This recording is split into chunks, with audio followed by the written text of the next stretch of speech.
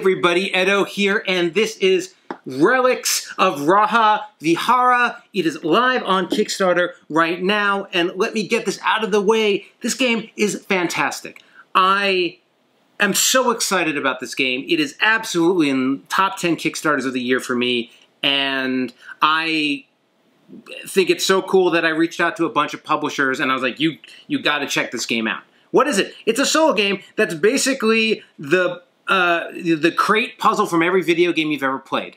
It's a sequence of dungeons with escalating difficulty where you're pushing crates with your little dude and solving logic puzzles on the board with crates and diamonds and bad guys.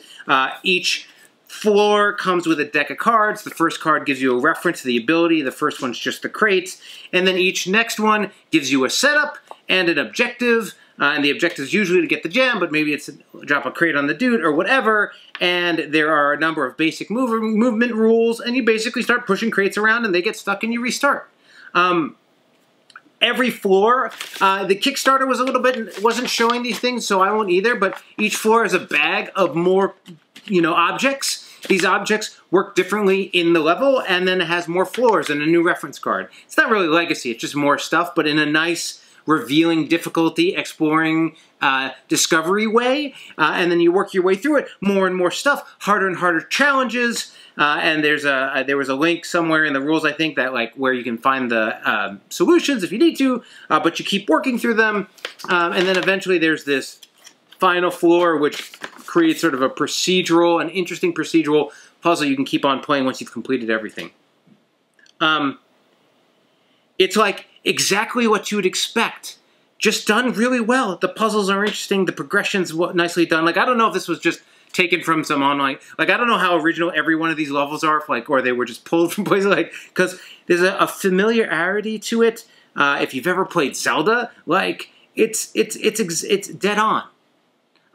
So I fully, completely, if you want a solo logic puzzle game with a nice theme that brings back gaming nostalgia from the 80s and 90s, this is it.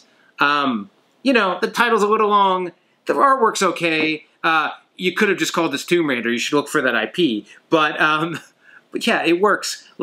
It's both, it is what it is, and that's great. It's just, hey, set up the board, do your puzzle, push over things, follow rules. Again, other tiles like slippery things, burny things, again, all sorts of things.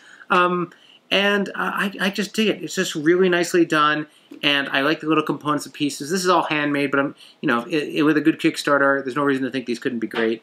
So yeah, I look at it, check it out. If this is the type of puzzle you like, I think this is just a fantastic execution. So, Relics of Rajavihara.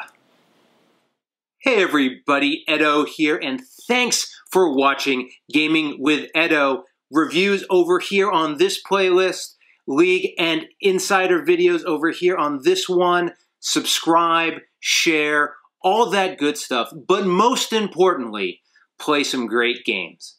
Thanks.